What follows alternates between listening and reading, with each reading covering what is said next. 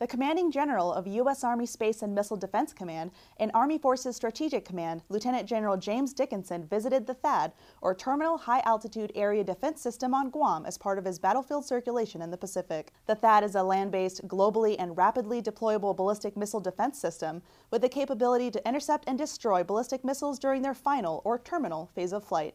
I'll tell you, I've got great confidence in the weapon system. I've got great confidence in the soldiers who operate that weapon system. The weapon system itself has gone 15 for 15 in all the missile defense tests that it has executed over the last 12 to 15 years.